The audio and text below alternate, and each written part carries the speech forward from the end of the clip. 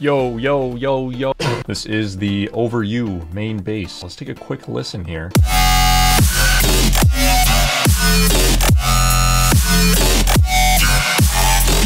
So let's get into it. Right off the bat, I'm starting with this FM Square 3 wavetable from Virtual Riot's pack. If you haven't got this, you could also import a image into the wavetable here of just some like black and white intersecting lines or something, just so you can get this kind of weird squarey effect going on.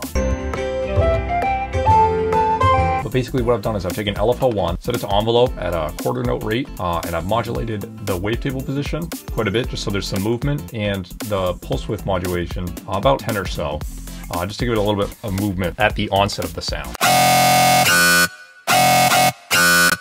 And then from there, I added a comb minus filter using LFO1 again.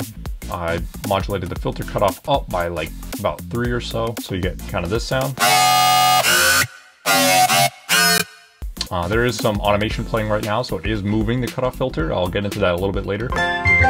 Next thing I did was I took LFO2. It's the same exact thing, I just had it a little bit tighter, and this is just controlling the level of FM Square 3. It's at quarter note, it's envelope. Next we get into the effects. So I added a hyper dimension. I used LFO1 to modulate the hyper a little bit, just a little bit of width, and then I used the size under dimension, put it about 25%, and the mix about 14%, just to give it a little bit of width. With it. You can hear just a little bit of width. Under the distortion here, I modulated from about 38% to added about 42 or so. Kind of helps bring out some harmonics, makes it sound a little more full. So here's it without. Here's it with. Once again, kind of subtle, but help fill out the sound a little bit. Then from there, I added a multiband compressor. I don't think I touched it very much other than just pulled up the makeup gain. Here's what that sounds like.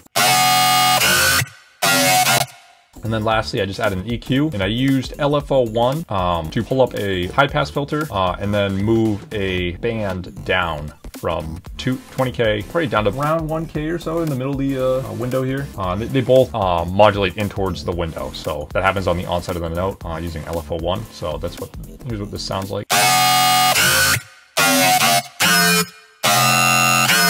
Once again, just a little bit of movement helps fill up the sound a little bit.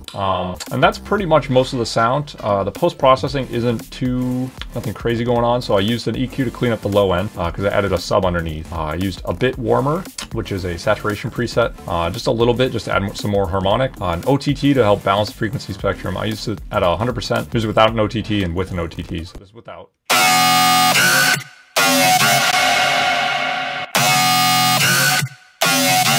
Then once again, another EQ to help clean up the low end from the OTT and saturation. And then I tamed the highs a little bit. It was a little bright, around 10K. And I also low passed it about 18, 19K.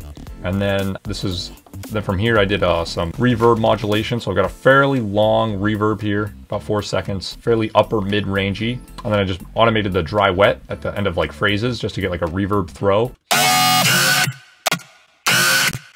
You can hear it like ramps up and like gains all this like room sounds super far away. Last thing I did here was I automated the filter cutoff in Serum. So if you go to your comb minus filter, you can see the cutoff. So I clicked it, brought up the lane for that, and then I automated it to get the cool bends and change the pitch of the ringing bass here. You have a straight tone, and then here it slightly automates up. So you can kind of automate all this, and you just mess around and try to create some cool stuff.